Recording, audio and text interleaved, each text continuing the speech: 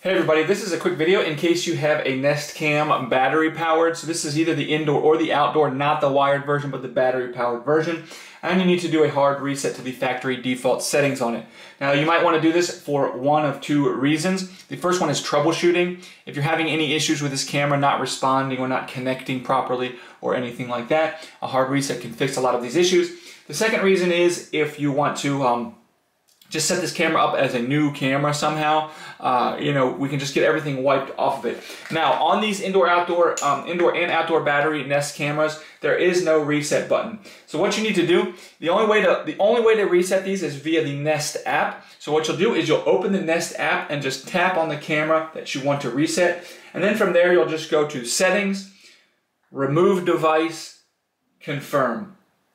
Once you do that, everything will be deleted off of it. And then you can just go set it up again. You can give it to somebody else, or you can just go ahead and set it up again, and it'll be set up as a brand new camera.